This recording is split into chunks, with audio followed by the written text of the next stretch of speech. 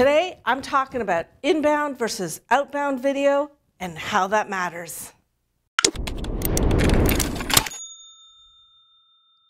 Does inbound versus outbound really matter when it comes to video marketing? Heck yes, it does. The difference between inbound and outbound is quite simple. Inbound means the customers are coming to seek you out. They are looking actively for the information that you have to share.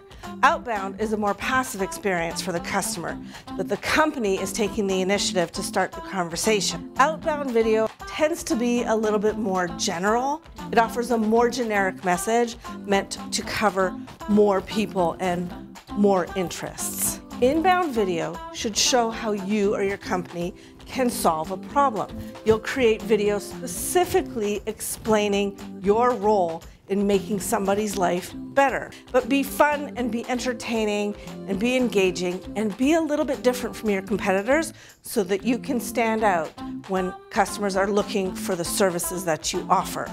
Which one works better? Inbound video marketing or outbound video marketing? In my opinion, you'd be better served and your customers will be better served when you create inbound video. For more information or to talk about your video marketing plan, drop me a DM and we'll get the conversation started. Thanks for watching.